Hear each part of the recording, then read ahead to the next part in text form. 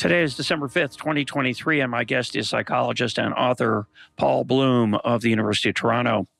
This is Paul's fifth appearance on EconTalk, last here in February of this year, talking about his book, Psych. Paul, welcome back to EconTalk. It's great to be back. Thanks for having me.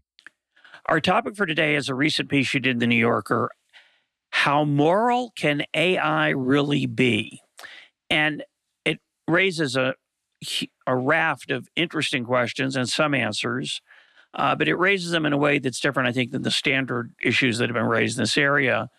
The standard issues are, is it going to destroy us or not?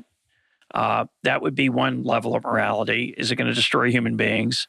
But you're interested in a subtler question, but I suspect we'll talk about both. What does that title mean? How moral can AI be? What did you have in mind?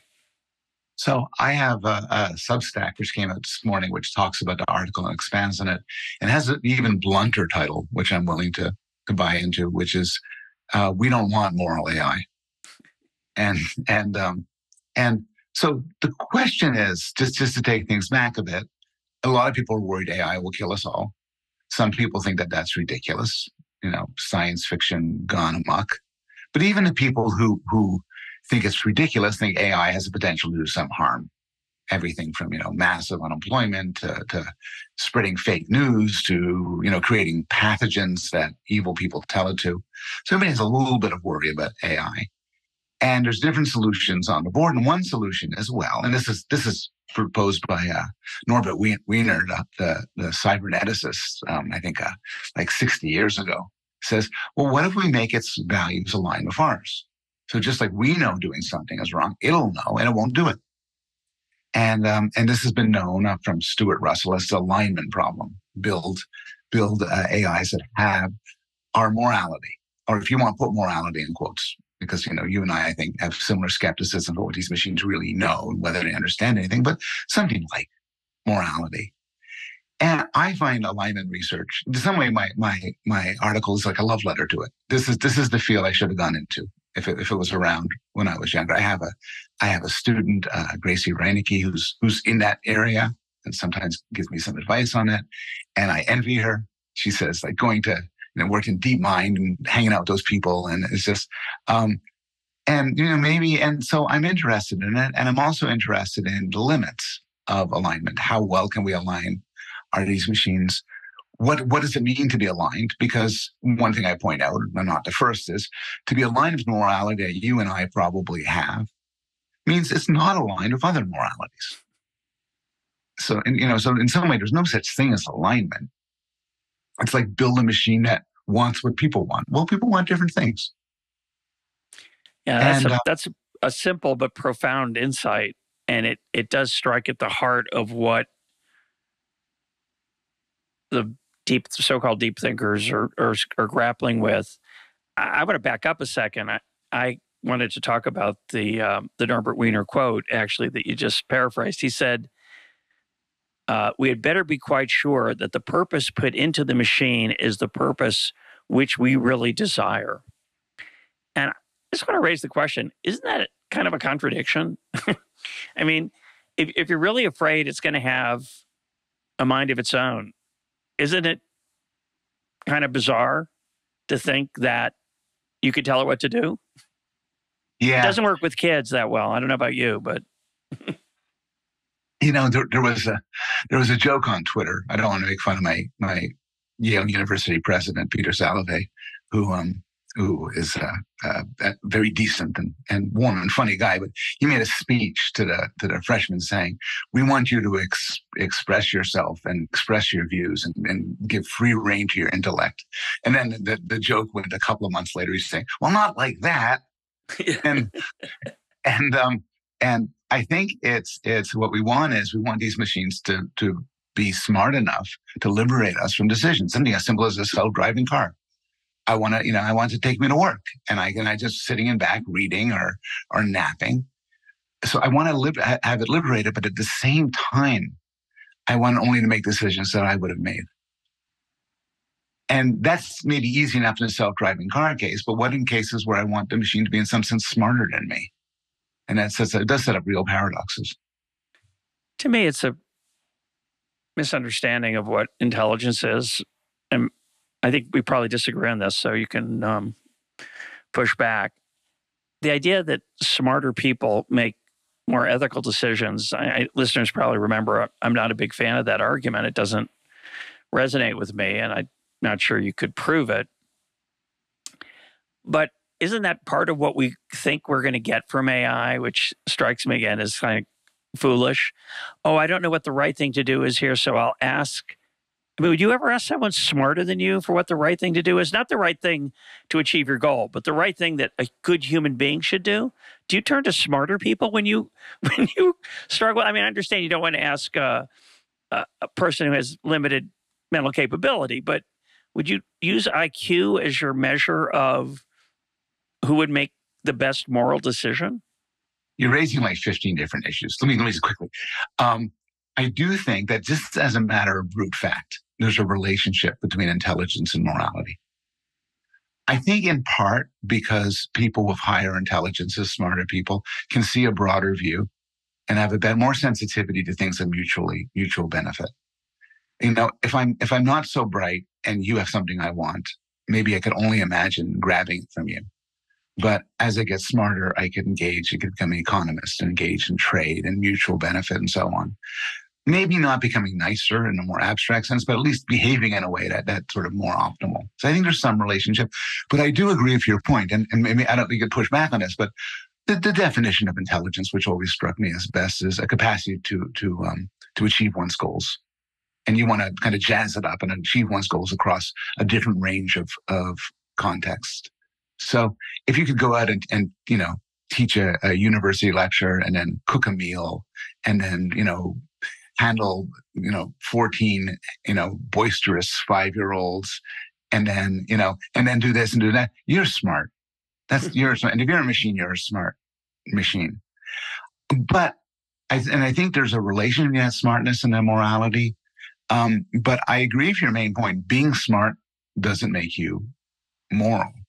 And we will both be familiar with this from Smith and from Hume, who both recognized that, Hume most famously, that you could be really, really, really smart and, not care at all about people, not care at all about goodness, you could be a brilliant sadist. There's nothing contradictory. You have an enormous intelligence and you use it for the goal of making people's lives miserable. And so I think, and that's part of the problem with AI. If we could ratchet up its intelligence, whatever that means, it doesn't mean it's going to become nicer and nicer. And so I do accept that. I think intelligence is in some sense a tool allowing us to achieve our goals. What our goals are comes from a different source. And I think that often comes from compassion, kindness, love, sentiments, but don't reduce to intelligence. How much of it comes from education in your mind? At one point, you talk about we should create machines. You say we should create machines that know, as humans do, that it's wrong to foment hatred over social media or turn everyone into paperclips. The latter being a famous Nicholas Bostrom, I think, idea that he talked about 100 years ago on EconTalk in one of the first episodes we ever did on AI and artificial intelligence. But how do you think, assuming humans do know this, which there's a lot of evidence that not all humans know this, meaning there are cruel humans and there are humans who work to serve nefarious purposes. Those of us who do feel that way, where does that come from in your mind? I think some of it's inborn.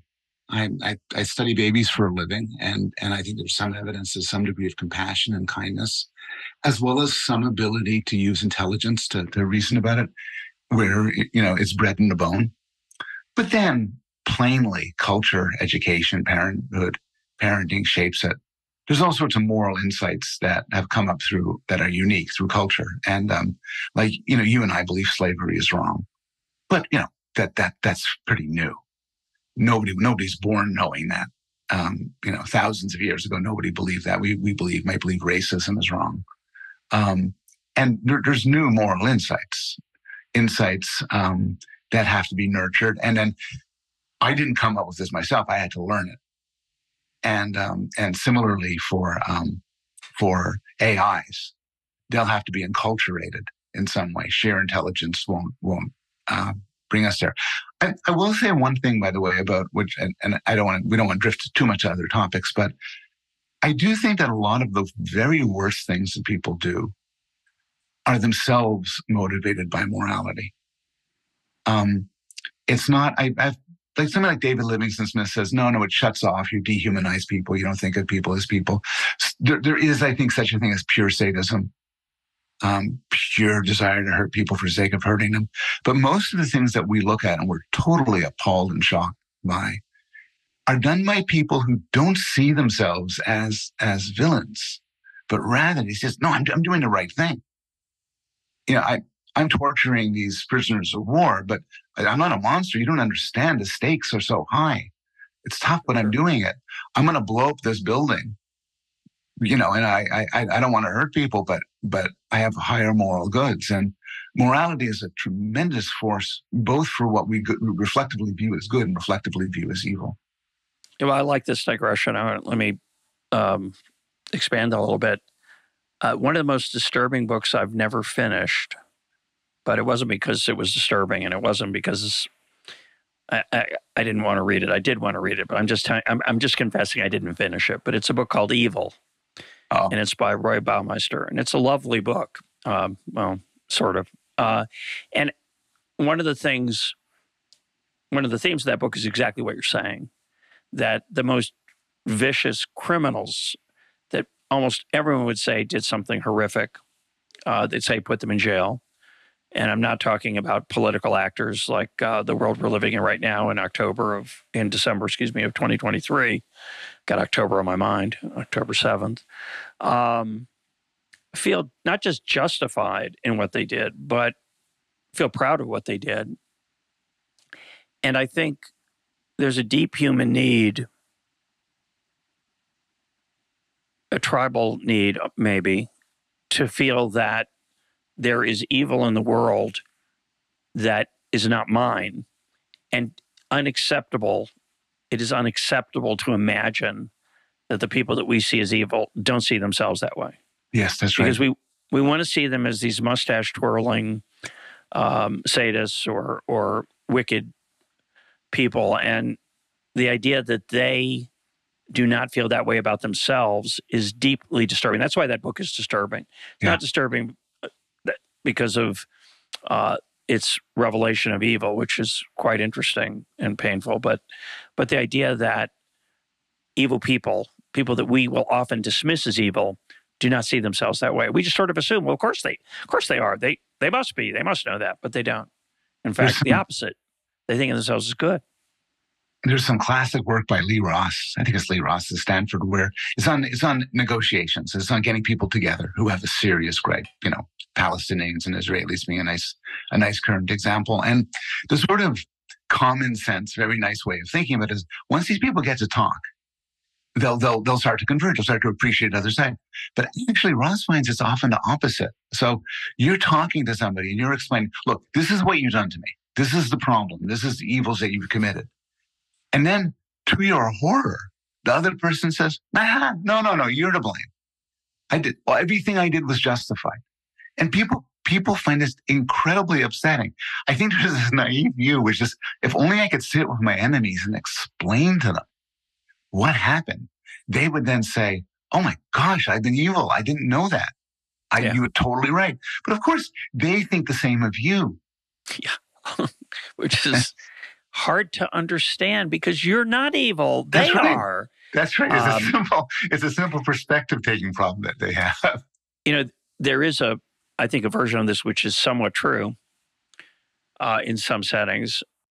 It's a famous episode in World War I, and it's captured in a song by John McCutcheon. It's a song I've always loved, even though the sentiment of the song I think is somewhat accurate and somewhat inaccurate. It's called Christmas in the Trenches, and it's about a Christmas Eve in the trenches between England and France on one side and Germany on the other, and somehow a soccer ball gets produced, and they play this rousing, clean game of soccer, and they, exchange pictures of their children and their Yeah. wives, and they realize, hey, we're just without the uniform, we're just human beings.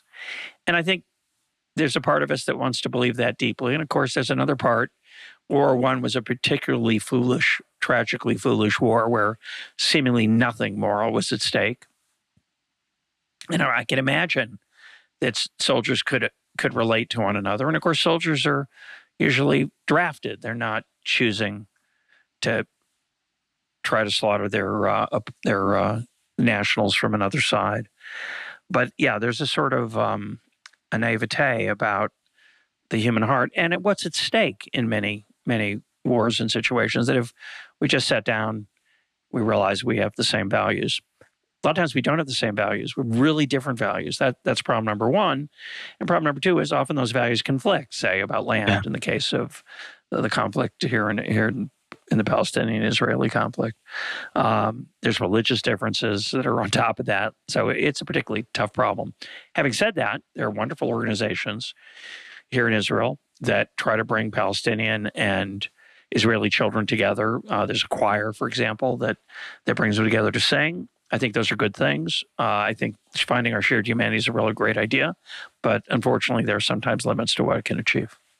Yeah, I think so. I think, and this kind of gets us back to the theme of the New Yorker article, which is everyone's into alignment. Make our machines as moral as we are, and then there's been some naysayers, and one of them I particularly like is philosopher Eric Schwitzgebel, who's a very sharp philosopher, and he says, what a humble goal.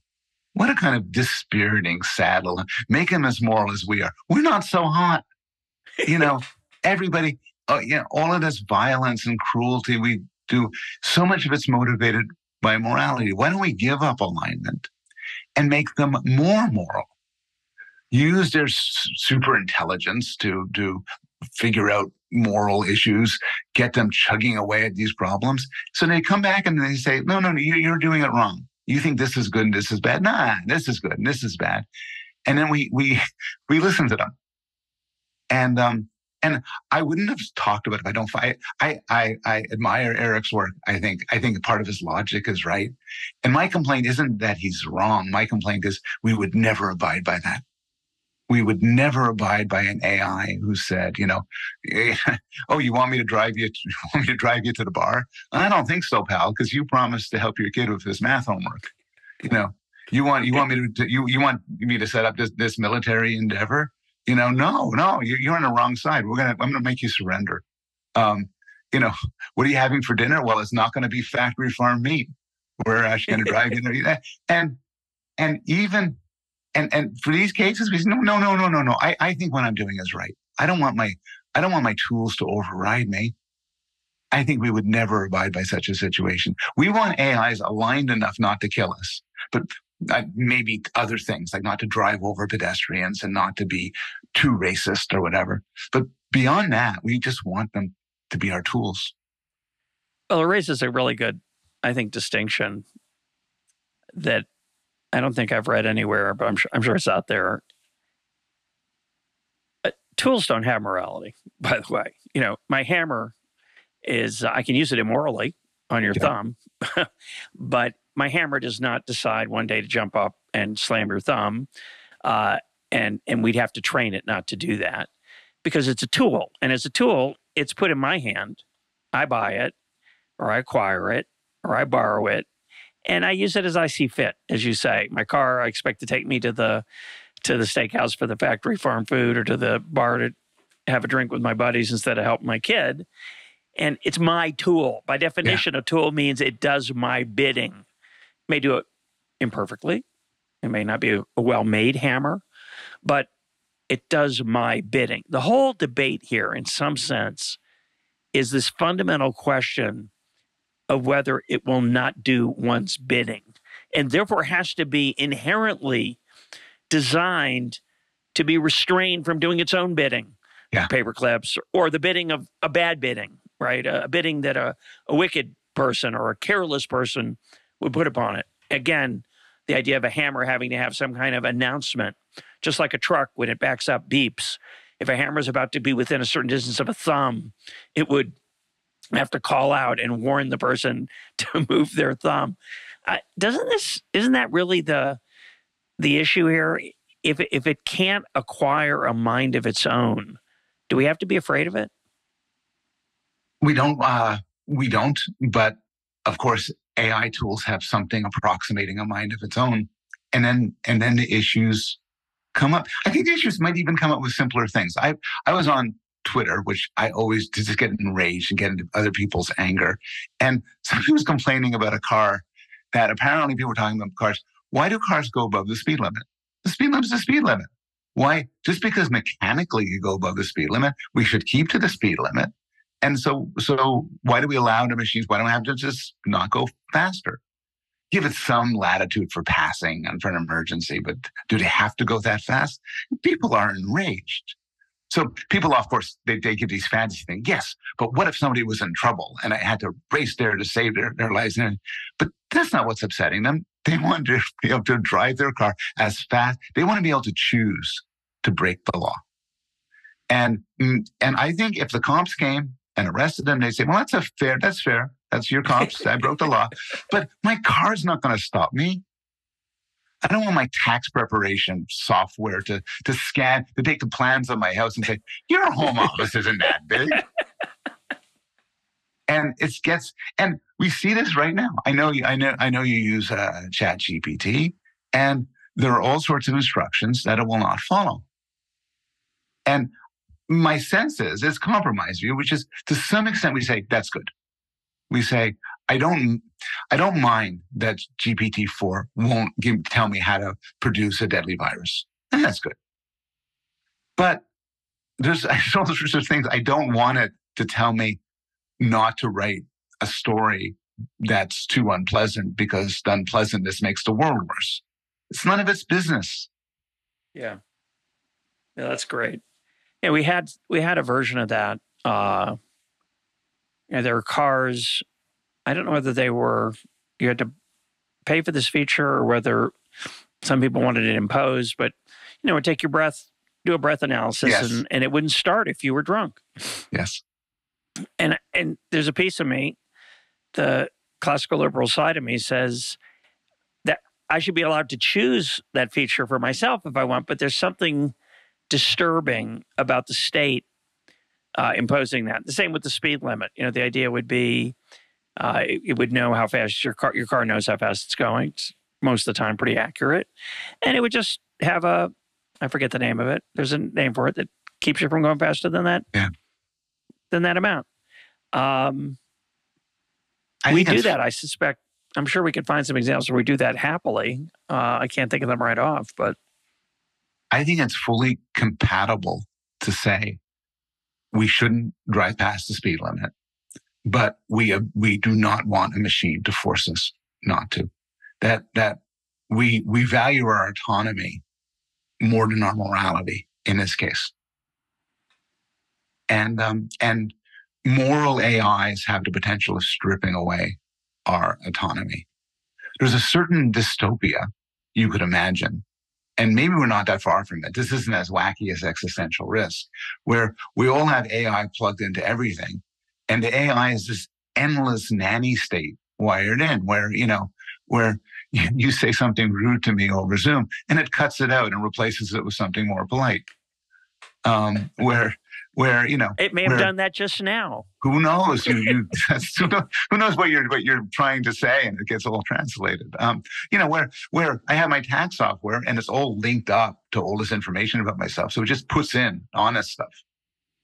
And there's certain points where you say that might be legitimate. I wouldn't mind a hammer that wouldn't let you bash people's heads in with it, but I don't want a hammer that won't let me pick it up, when I'm supposed to be preparing my lectures.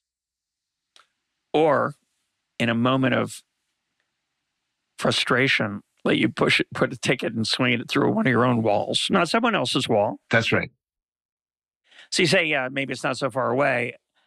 You can think it's sort of, maybe two different ways you get to that world, both somewhat alarming to me. The first is a top-down governmental social credit score that, people talk about China imposing, you jaywalked or you cut off someone in traffic or you were rude or too brusque with someone who needed your comfort, and you get knocked down a few points and then you don't get into college. I think those of us in the West find that frightening. And I think it's important to think about why it's frightening. There is some reduction of autonomy there. There's a certain combination nanny state and Big Brother that's frightening. But there's also, I think, we could make that we could make a moral case for social credit scores that were flawed, and a benign dictator. There aren't any, but let's pretend for a minute. A benign dictator would have that kind of leverage over the citizens of the country, maybe, that would make it a better place. And that human urge, that utopian urge, which of course is often turns into dystopia, but if we take it at its purest level, that we want to use our tools to make the world a better place, then turns to the second kind of abuse of these kind of tools, where, like you say, it's sold, this driverless car is sold that it will not take you to a meat restaurant, say, because meat eating is immoral. And we could make a long list of things. Nothing doesn't have to be as subtle as skipping out on your kid's homework session. Instead of social causes that this is the side. You want to go to a football game? Football's bad for human beings. It leads to brain injuries.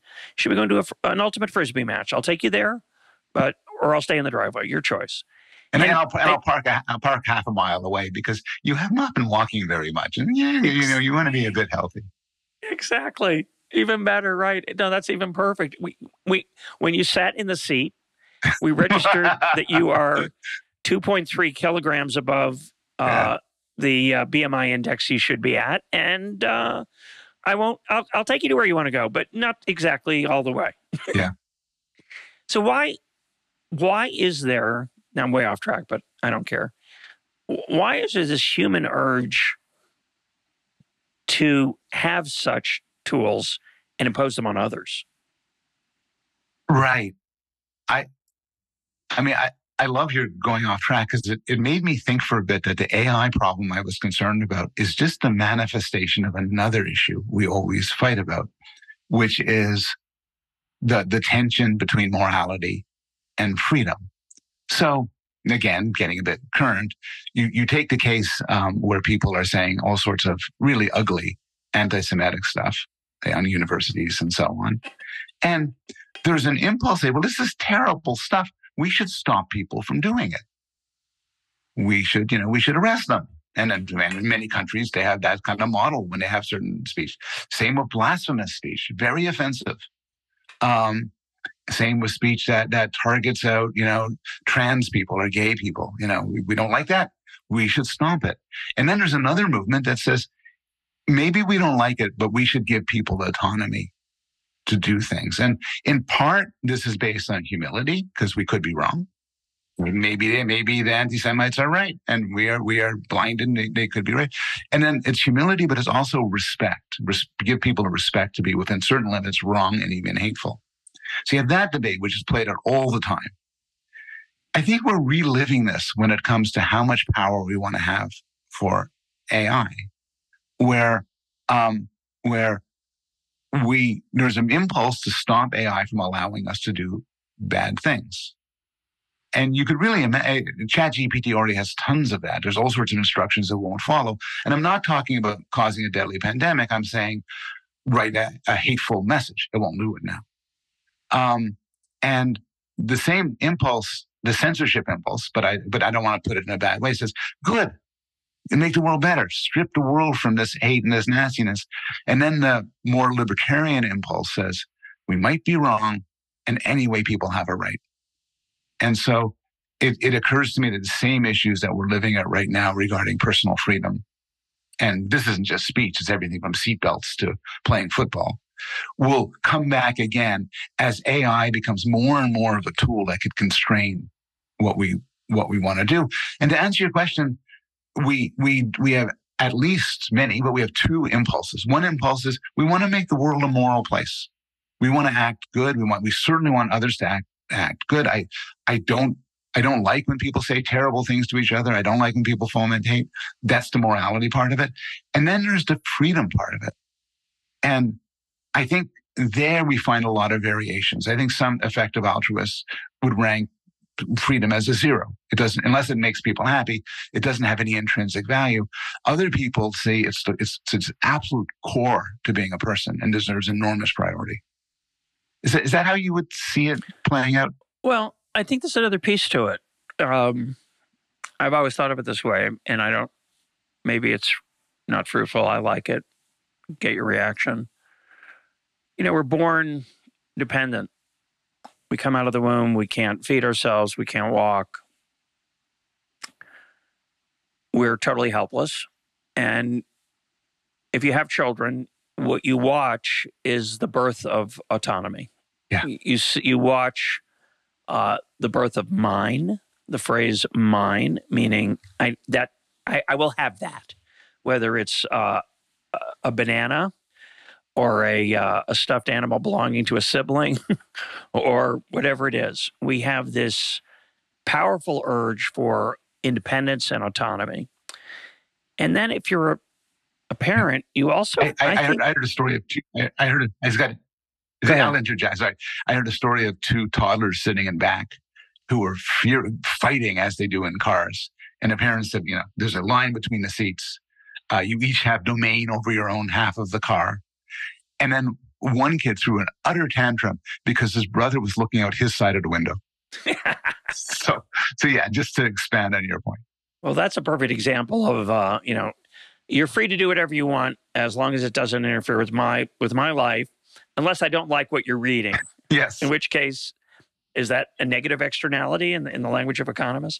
Anyway, so kids, as a parent, you watch your child grow independently of you and take on attitudes, activities, et cetera. And sometimes you restrict those because you think they're not safe. And the child often rebels against those restrictions. And that continues into adulthood. As adults, we don't like other people to tell us where we can drive our cars, for example. At the same time, I think there is this other impulse that is not moral, an authoritarian impulse. And I think it comes from parenting, right? We're all children, and many of us are parents. And when you are a parent, for a long time, you do run the life of your infant child, and then your toddler child, and even your pre-adolescent child. And when they get into adolescence, all of a sudden, this conflict becomes quite clear. And the child wants to express its own autonomy and independence. And you often, I think we're a little bit hardwired to want our children to do what we want. Yeah. And we tell ourselves it's because it's for their own good. But I always wonder whether that's always the case. And then when we move into the adult world and we have the political frame and the political issues that we're talking about of paternalism, nanny state, and so on, I'm not convinced that the nanny state is merely motivated by the fact that I want you not to smoke because I know what's best for you. I think some of it is, I want you not to smoke because I want you to do what I want. And I think the authoritarian impulse is a very unhealthy and destructive one, but I think it's in there. No, I think that's right. I was considering a sort of binary distinction between the autonomy you're talking about and the morality issues. And as a good parent, that's what the kid struggles with. You want to give the kid some freedom, but no, he can't play in traffic because it's too dangerous. And that's an easy case, but there are hard cases. He wants, you have an 11-year-old and he wants to puff on a cigarette to see what it's like. I don't know, okay, maybe do it and get sick and see what happens. But these are complicated. But there's a third ingredient, which is there's comes under a million names, an authoritarian urge to power. And I think we get a satisfaction out of controlling people. Yeah. I think bad parents have way too much of it because they have tremendous control over a helpless being, and they abuse it, not necessarily sadistically, but somewhat arbitrarily. It's still, you have to do it because I want it to be done, and we like having that control over other people. And you're right. This is the sort of a libertarian complaint, which is, this a line from Ronald Reagan saying the most scariest words in English language are, "We're from the government. We're here to help you." Yeah. And the reason is this conscience. They don't really want to help you. They have their own goals and their own desires. And yeah, I take seriously the idea that some of what goes on in, say, the moralistic world of speech, for instance, isn't merely that I think the speech you're doing is harmful and should be stopped. It's also, I kind of get a pleasure from telling you can say things. That's a lot of power for me to have over another person. And we're primates, and it's an ugly part of ourselves, but being able to dominate people, being able to get them to do what you want them to do is kind of heavy stuff. And that gives us a sort of rush. Yeah, and, Henry Kissinger passed away recently. I think he's the man who said power is the ultimate aphrodisiac. I think he's onto something there. I'm going to bring in a different theme. I think a lot about John Gray, the interview I did with him, and we'll link to it. And I think it highlights a point in your essay that maybe we'll come back to your essay now, Paul, about how morality differs so much across culture.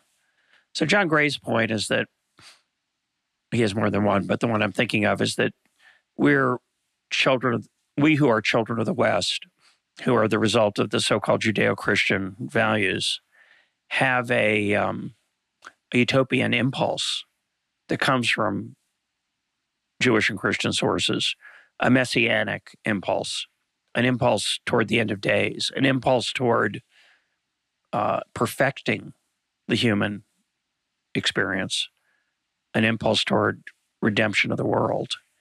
And I think the tech world and its embrace or unease with AI is related to that Judeo-Christian morality that, and I mentioned earlier, why is it that we care what other people do, that they're moral, or we think that they're doing the wrong thing?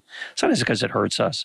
But a lot of times I think it's because of that Judeo-Christian culture, the water we swim in without even realizing it, that our culture takes as a given that's almost never talked about, that the world is improving and that we are heading toward a destination. If you're a believer, you think it's the second coming, or in the Jewish perspective, the coming of the Messiah for the first time.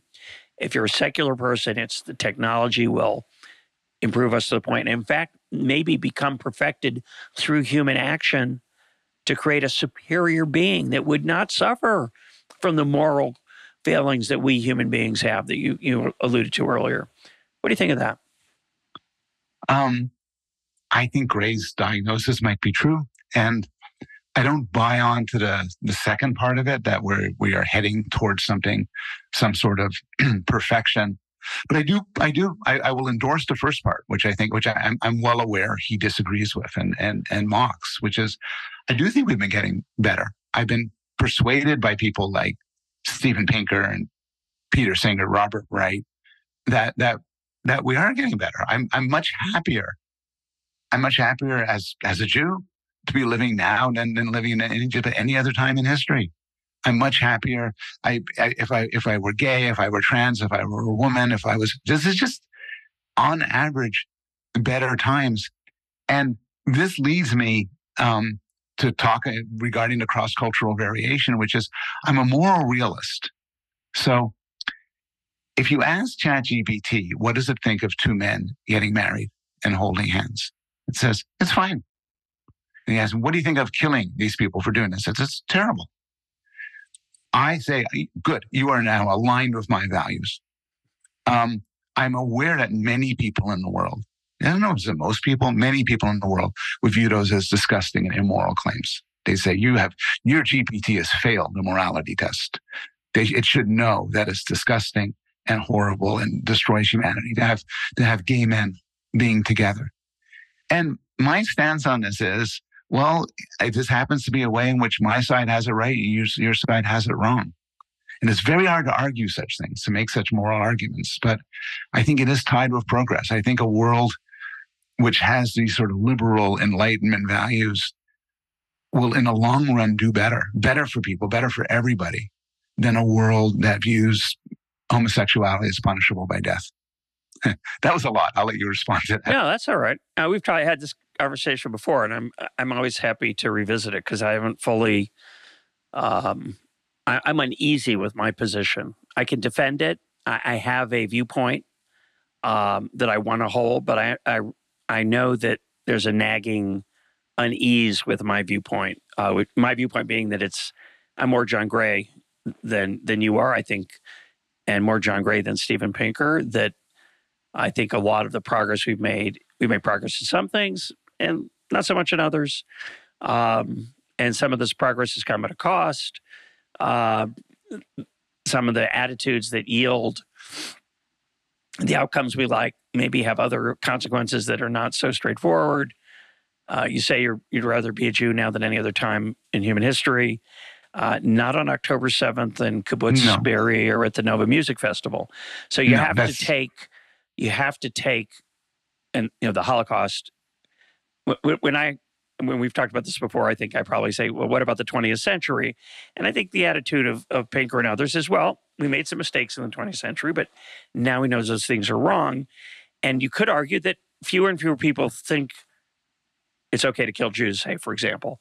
I'm not sure that's true. What at least Pinker would say about the 20th century is absolutely horrific, terrible, terrible, terrible. Sure. Until you compare it to the 19th century. And that really sucked.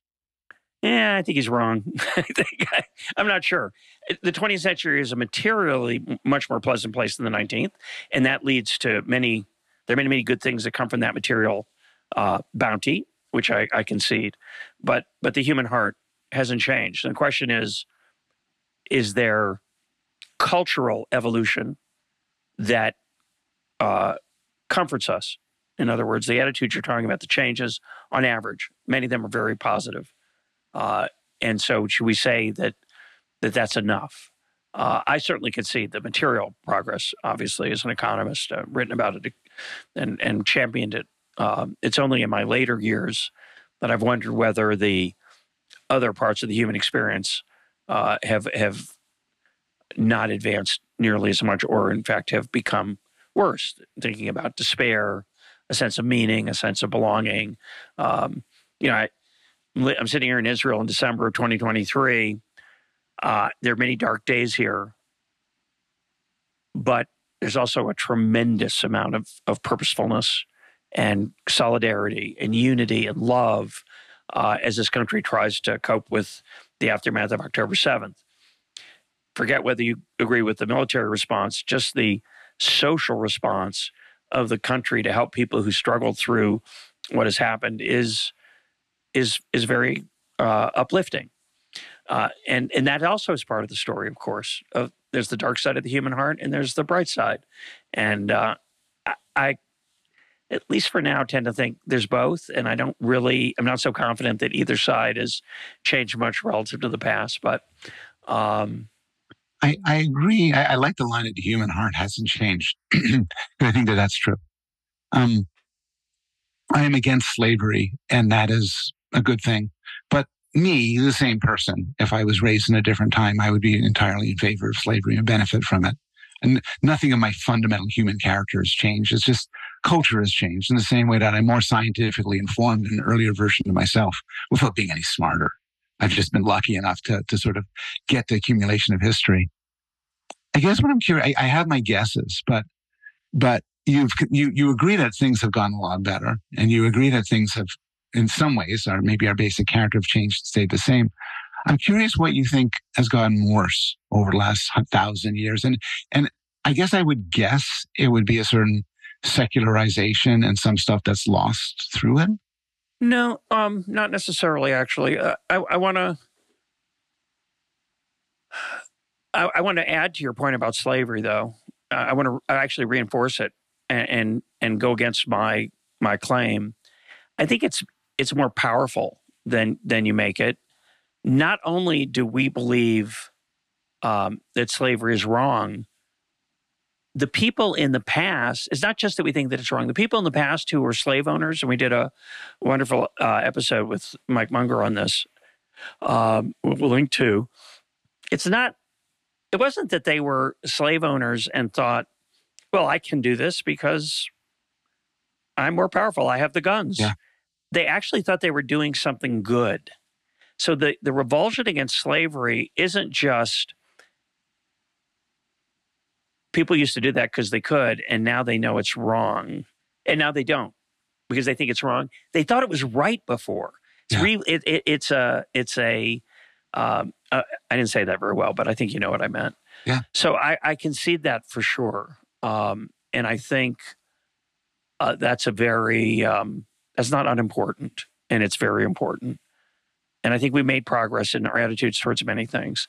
I think what I have trouble with, it's not the secularization, although I'm religious, but that's not, I think many people find meaning from lots of things besides belief in God or communal prayer or 1,000 other things. I think what I see around me that I find troubling is a rising suicide rate among young people in the West that I think is a fact. Sometimes these kind of so-called facts are statistical artifacts on the way data are gathered, but I think it's true. I think there's a much smaller feeling of belonging, and I think as human beings, our connections. I understand there are people out there who are introverts and don't need us to connect to other human beings as much as others, but for many human beings, connection and a feeling of belonging and a feeling of purpose are very, very important. And I think many of those things have been lost, maybe because of the death of religion in many circles, but I don't think that's all of it. And what worries me as a free market capitalist sort is, and this is the closest I'll come to something vaguely anti-capitalist, I worry that our culture has made the despair and lack of connection and lack of purpose part is as a consequence. I worry about that. I'm skeptical of it, but I worry about it. But I do think the underlying problem is real. Another way I'd say it, the country I used to live in and love, the United States, seems to be pulling itself apart, as is much of the West. That doesn't seem good. I see a lot of dysfunctional aspects of life in the modern world. Am I being too pessimistic? Am I just an old person now? Well, you're asking the wrong guy. Just ask a young person. You look so young, Paul. Sorry. I have sympathy for that. I was reading something about Donald Trump the other day, and I turned to my wife and said, "Are these the end of days?" Because between AI and what's happening in your little part of the world, and the fact that the next American election has a reasonably high probability of having somebody refuse to concede and throw the country into some sort of tumult, it seems like difficult times. I guess I have two thoughts. One thing, I agree with you. I think that within a period of years, you could say suicide rates have gone up, depression rates have gone up, deaths of despair, that sort of argument. And I think there will always be these ebbs and flows. But I'm more interested, so maybe I asked the question poorly. Do you think there's been an overall decline over the span of hundreds or thousands of years? So this is the Steve Pinker claim is that on average, in the long run, we humans flourish more, we treat each other better, and so on, at least over the span of like a few of hundreds of years. And Yeah, that's compatible with saying, man, the last decade has been a train wreck. right. And I do think, of course, you don't want to overweight through recency bias, say the last 10 years or the last 20. Um, and I think one way to put your question that's brings it into stark relief with the alternatives is when would you want to be born? Yeah. Would you want to be born in the year 1000 with no dentists, et cetera, et cetera, et cetera? So in that sense, I think Steven Pinker's wrong about the violence part. I think his data on the violence. I'm a Nassim Nicholas Taleb fan on this. I think his presumption that the decline in deaths over time is not persuasive. As Taleb would point out, or others, one nuclear mistake will make all that look really bad. But I think the more interesting question is the one that you raise, which is, do we treat each other better? And I think there's a lot of evidence that we do treat each other better. And it's not just women, blacks, gays, Jews, the obvious cases. I wonder if people just treat their children more politely. Yeah. Do they, and more humanely, as corporal punishment declines? Do they treat their buddies more thoughtfully? I like to think they do. Is it true? I conceded gladly that the material well-being of the modern era brings lots of benefits beyond just toys. Are we more moral in how we treat each other without the tribal issues of skin color, race, religion, and so on? I don't know. It's an interesting question. I mean, it feels like we do. I think I might concede that. If I had to pick up one thing that goes against my side, you might say that the notions of hospitality to strangers have faded. It used to be at least reading over like ancient texts and so on, and the Bible.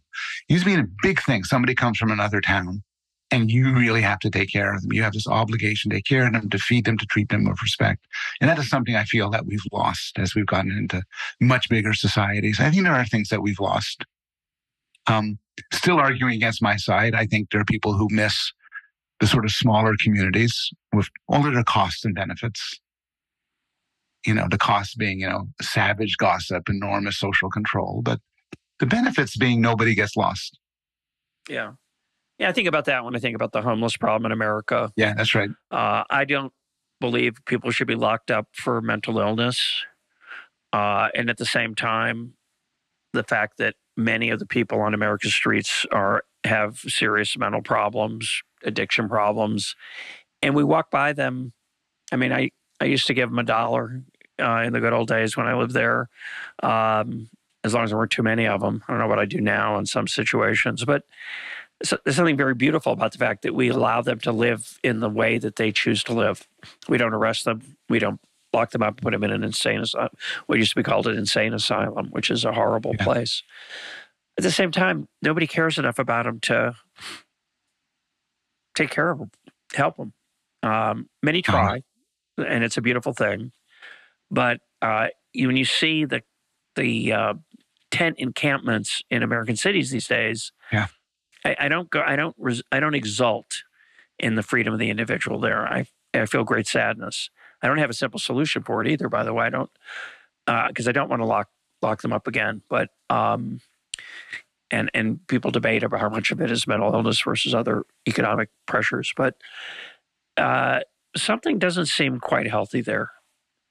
In the college campuses, the loss of honest discourse, the fear of saying something wrong that you'll be judged for. Something's gone wrong there. These are trivial things compared to slavery. I can see that immediately.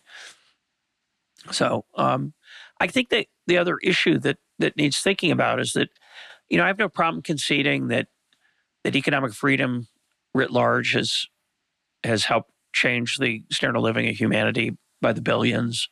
And that's a good thing. I don't have any problem with the idea that there's cultural evolution and that's a good thing. That much of it's been productive and means people lead more pleasant lives. I think the question is whether, the so-called Enlightenment project in and of itself is the source of all that. And I think that's a more complicated question. I think that is. And then there's also the question of whether the Enlightenment project is coming to an end.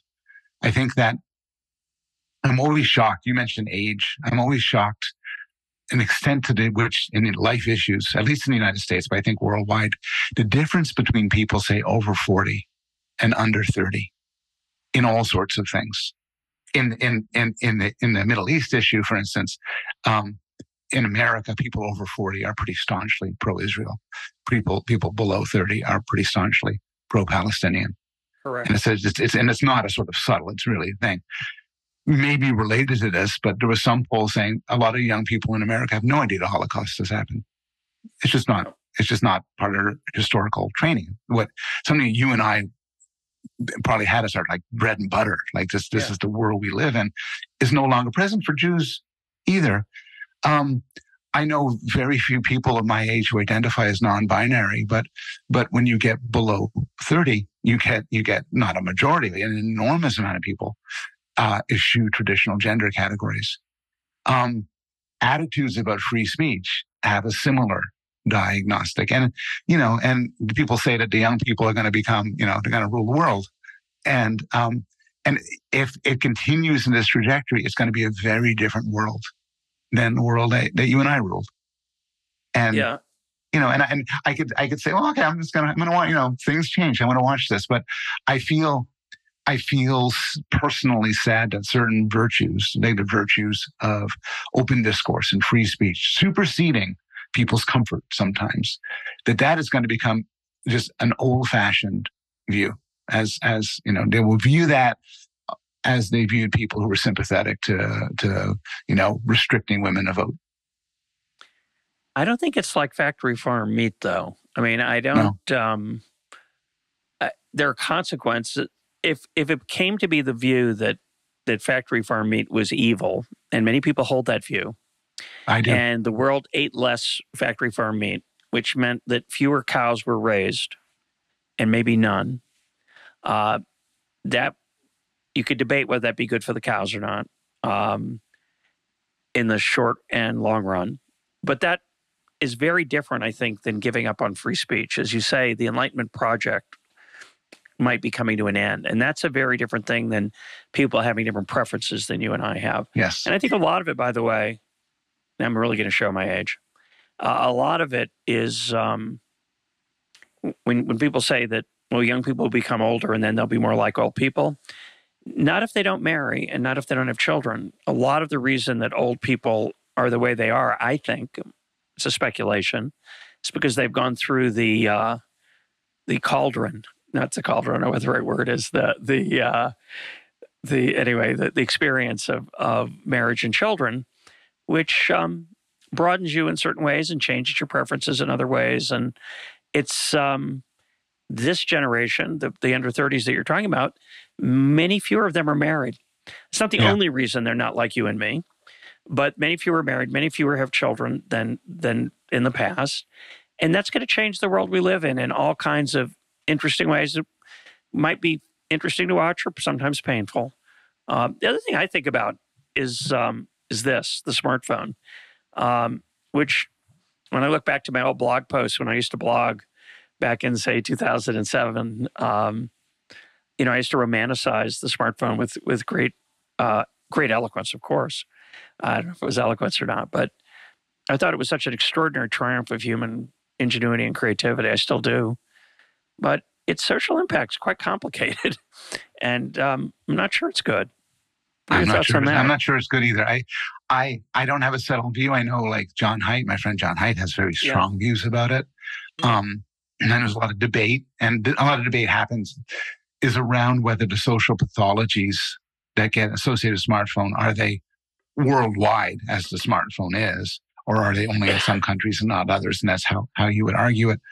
But just on a gut level, it can't help but transform us in that, for the most part, we're never alone and we're never bored. And I love it. I go on a streetcar to work every day, and I'm listening to a podcast. I'm often listening to your podcast while I'm doing it, and I'm also playing the spelling bee because the podcast isn't enough. God forbid, there's a part of my mind that's free to wander.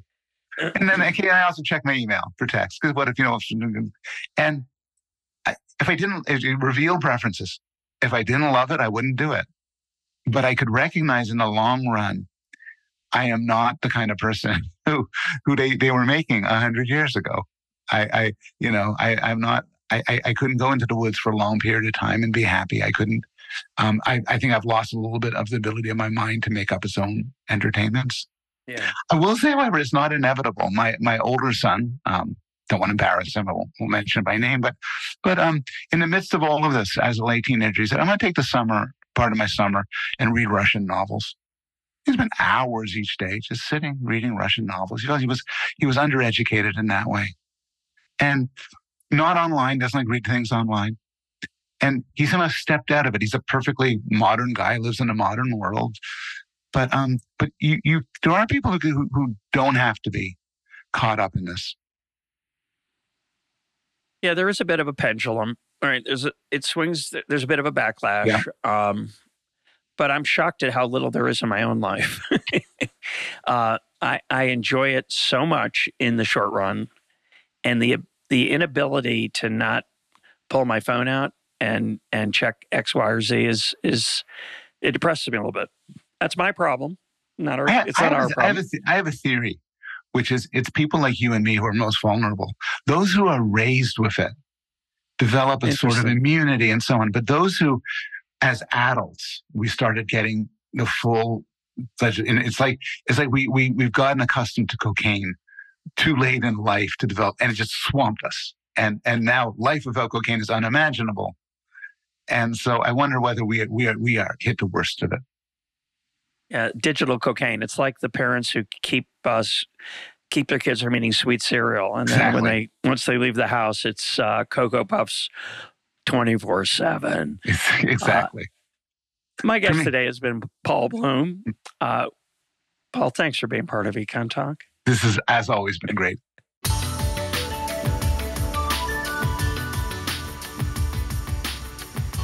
This is EconTalk, part of the Library of Economics and Liberty. For more EconTalk, go to econtalk.org, where you can also comment on today's podcast and find links and readings related to today's conversation.